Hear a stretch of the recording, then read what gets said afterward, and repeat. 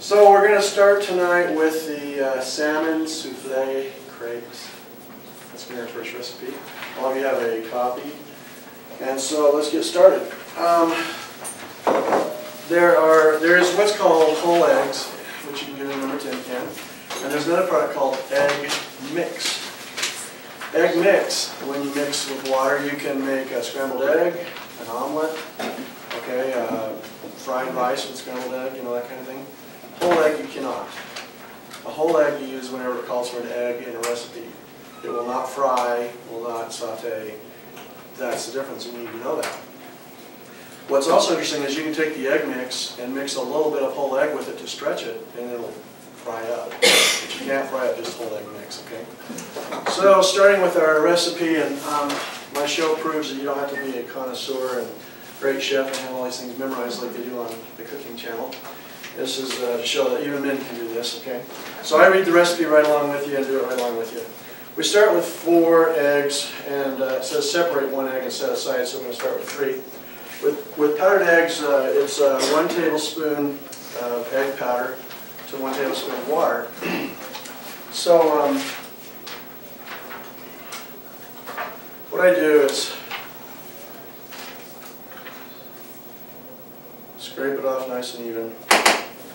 There's 1.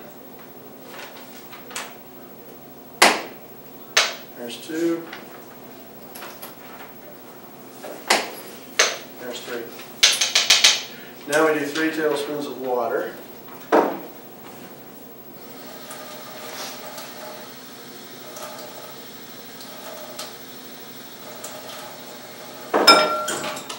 And we mix that up, and we have our 3 eggs as if you crack them out of the shell. Okay?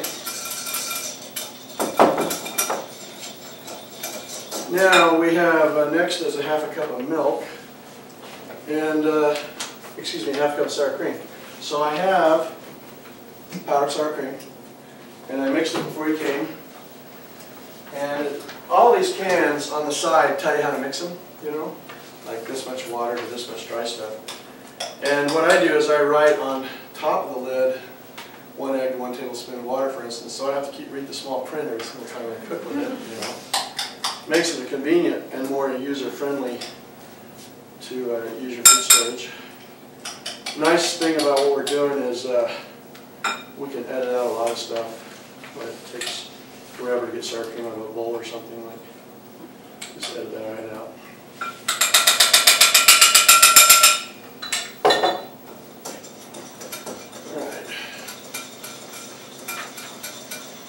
Now we're going to mix in our salmon and our breadcrumbs. Now, salmon is a great food storage item, you know, those canned salmon. And I have a couple cases in my food storage. And a lot of people think about or like to pick out the bones, which they don't get stuck in your teeth, or they're not hard, they dissolve in your mouth when you chew them. And for your benefit, I did that. I picked out the bones. But in my home, I don't do that because the body recognizes the bones and uses the calcium and helps recalcify your bone structure. So it's good for you, but we're so used to take the bone out of the roast and take the bone out of the chickens, all the skinless chicken breasts, and when we have one of the highest rates of osteoporosis in the world. So don't be afraid to leave your bones in your salmon. Now if it was a fresh salmon, I'd pull bones out, you know. But canned salmon, it's just not the same. Okay, on breadcrumbs, it's ½ a cup.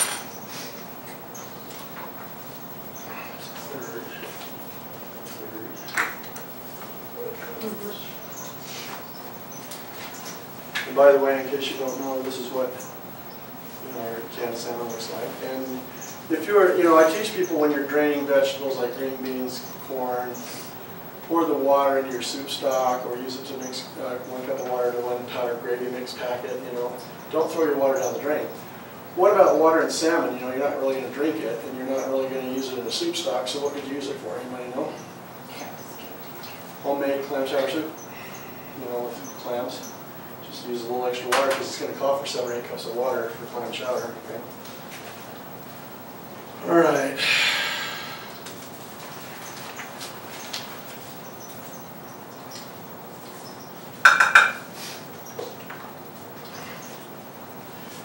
Now there is dehydrated celery, and I've got that in a bowl that I put in water earlier, so it's dehydrated by now. So this water that's in the celery would drain into our soup stock, not our sink. Okay? Do as I say, not as I do. What's interesting about powdered celery is when you, not powdered, but dehydrated, it's actually flash freeze dried. When you rehydrate it, it has that crunch that fresh celery does. It's really good. Is that something you did? Dehydrate? I mean, did you hydrate your celery? No, you could, but it's cheaper and less time consuming and smarter just to buy it in number 10 can because it's, you know, you have to do it yourself. So here's the celery, okay? All right. Now the onion and lemon juice and parsley. Once again, a rehydrated onion. One of the things a lot of people don't know about onion is that if I were to put in a quarter cup into here and then water, it would expand to half a cup. So I put in an eighth of a cup and expand to a quarter of a cup. So you're stuck with a lot of onions if you don't know that. Write it on your lid on your number 10 can.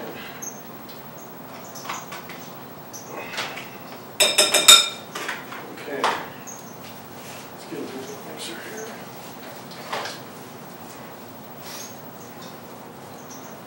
So, as I say many times in the show, you know, I have the convenience of a stove and an oven, which you're not going to have in making something like this. So you need to have some kind of a cooking device to make this with. I'm doing a show on the volcano stove, for instance, that does charcoal or wood or anything that burns. It's almost like a pate on something you can mix with I like to make salmon balls in the flame, which I absolutely love. Okay, on parsley, it's 2 tablespoons. So.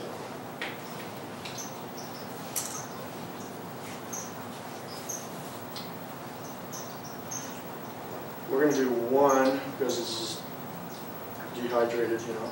If it's fresh parsley, then you chop it up and do 2.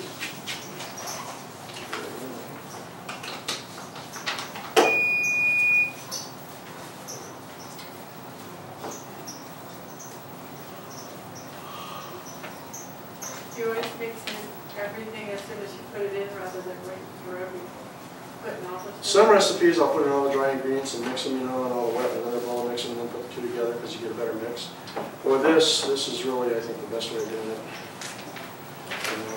There is really no dry ingredients, they're all wet. Okay, a little bit of salt, a little bit of pepper. The salt I recommend is either sea salt or real salt because they have all the vitamins and minerals still in the salt. So you don't have to worry about a salt-free diet and high blood pressure because of the vitamins and minerals, not vitamins, the minerals that your body needs. I'm not a big pepper fan, but I'll put a little bit in because I'm sure there's a lot of people that like pepper in their food. I like the freshly ground and twist and use that for cooking, and then I can't get enough of that. But your powdered pepper that you get, okay, that will cut for a second because our timer went off, and that means that other dish is ready, so let's burn.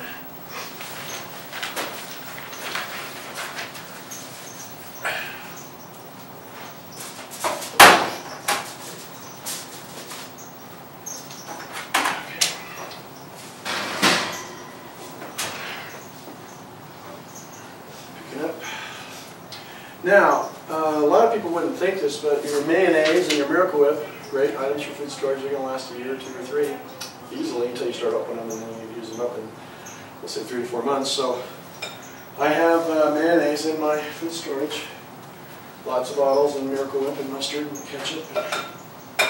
I'm used to eating, as are many of you, I'm sure.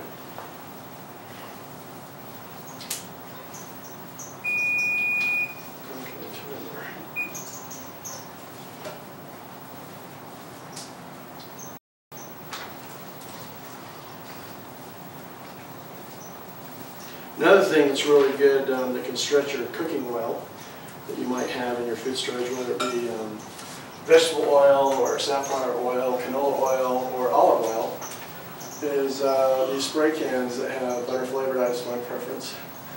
Or you can get regular, and that'll really stretch your oil when you're frying in a frying pan or something, sauteing something, that kind of thing.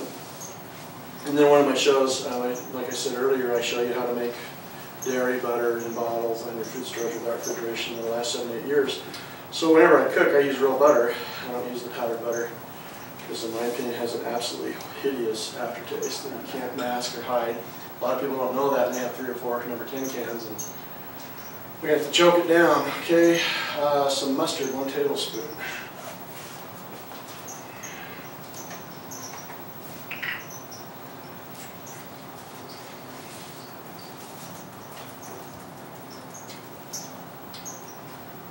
It says prepared mustard. This is the same thing as prepared mustard, isn't it? Or no? Okay, then I want to go about 1/4 of a tablespoon. So I'm a man, I don't know everything in life. Just put a little bit in there. I guess your French's mustard is what you use, what you can have in your food storage. Just put a little bit. Gives a little bit of bite in the back of the taste buds of the tongue, which is really enjoyable. And when you're in an emergency situation, to be able to serve food like this is quite wonderful. It's a really emotional uplift. And the last thing is a teaspoon of dill weed. When you're having spices, which you should have lots of spices in your food storage, which is something most people don't think of, the best place to buy them, a lot of them, not all of them, is at the dollar store. You know, onion powder, garlic powder, parsley flakes, sesame seeds, rosemary are some of the things I personally purchased at the dollar store for $1 a bottle, and that really stretches your food storage. How long do they last? Because they're in the original seal, they'll last 1.5 to 2 years, easily, if not longer. You know, things last depending on how you store them. You know, you put them on the windowsill in the sunlight, they're not going to last very long. We're out in a storeroom with no insulation in the backyard. Whereas put them in your pantry, they'll last, we'll say, 3 to 5 years.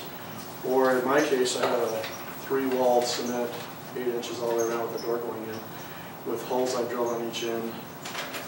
And food storage will last 10 to 15 years because it's a little bit refrigerated. It's cold year round and really cold in winter time. So the coldness really extends the life of all your food storage products. And when you see the side of the can, it says 7-10 years, 7 to 10 years. The reason it says that is because it depends on how you store it, you know, where you store it. So the better, colder situation you can store something, the longer it'll last. And in the Bible Belt where I come from, down in Texas and Louisiana and that area, based on the scriptures, people have 10 and 15-year food supplies right now, today, not 1 year. So they put this culture to shame when it comes to food storage. All right, so we've got all of our ingredients together. Now, on the crates, it's kind of like a pancake recipe, which I've got above: 3 eggs, 1/2 cup of milk, 1/2 cup of water, 3 tablespoons of butter, and I'm talking about real butter, which you melt, and you can use a solar oven to melt that without using any fuel, which will extend your fuel, by the way. 3/4 cup of flour and 1/2 teaspoon of salt. And I say that because we're going to show the recipe on the screen while I'm talking. Okay. Then you just take your butter-flavored spray it in your frying pan, and pour just a little bit, go like this to flatten it out, and you have your crepes, which I made earlier. Okay. So what we're going to do is take a break, and I'm going to turn off this table so I can work here.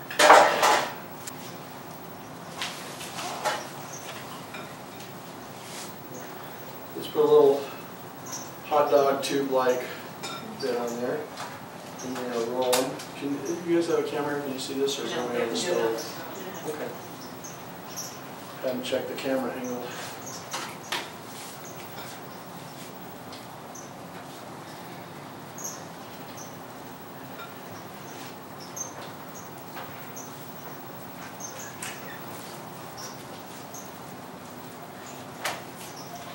I used white flour for these particular crepes. You can use wheat flour. Whereas my show will teach you 6 different grains you grind together that have a synergistic effect. They're really delicious together and really good for you.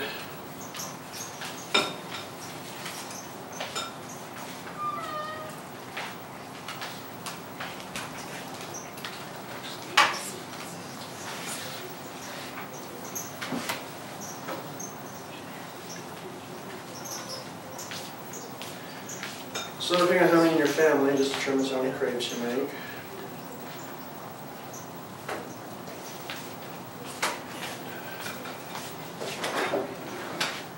We're doing pretty good, I think.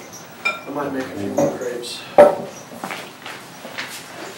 6, there's enough here for everybody, so we'll just do it. So I keep making crepes, you put plastic wrap over that, put it in a cold area, use it. You might be cooking in shifts if you have a large family, or if you have an underground shelter with 25 people in there, you're going to be cooking in shifts. So you do this for the next group, okay? All right. We're going to make it 375 degrees for 30 minutes.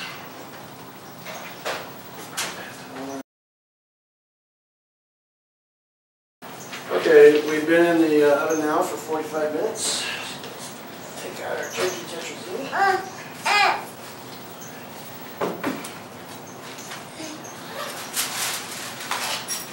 There you have it.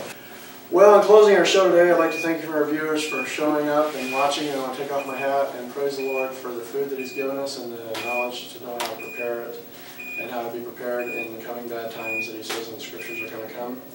And I hope you all come back again next time. We'll have a great show for you to look forward to. Thanks.